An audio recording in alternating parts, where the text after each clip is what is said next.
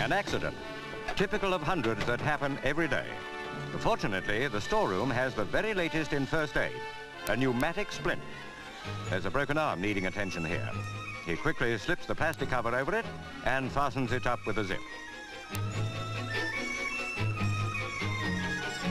Now blow it up and it becomes an efficient splint in a matter of seconds. Not only that, but it calls for no knowledge of first aid.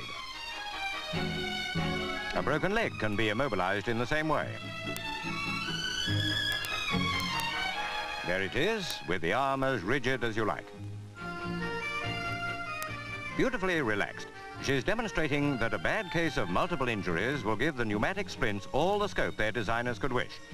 Also, X-ray pictures can be taken with the splints in position.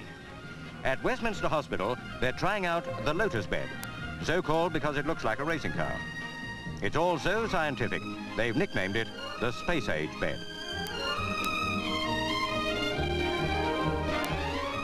The patient is wired to the control panel and must think he's had the whole resources of science behind him.